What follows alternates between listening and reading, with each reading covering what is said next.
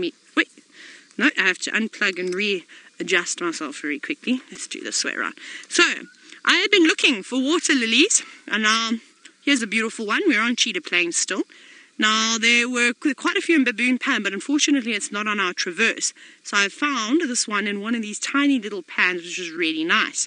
And in some areas that I've worked, and especially in Zambia, they used to just completely take over any of the little tributaries or any little natural pans. You see a lot of jacanas, and of course these flowers come out.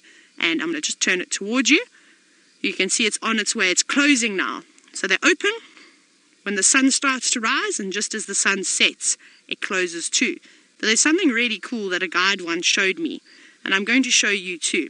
So I started it because I forgot and I had to try and practice. So have a look here. Now you can see I've started to break it. Now I've got to remember which way. So you snap it and you pull down, and it's quite fibrous as you can see. And you pull down, so you sort of do opposite. So you go that side, you break, you go that side, pull it down again.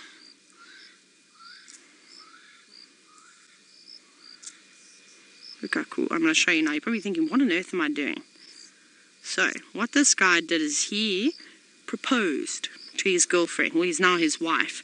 And what he did is he hid the ring in the center of this. And he did this he went out, took her out to a beautiful lookout point. And then that is where he proposed to her.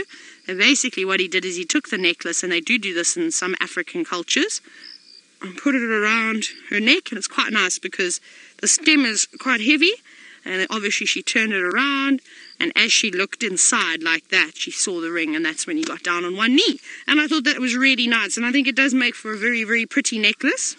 Don't you think it's quite nice?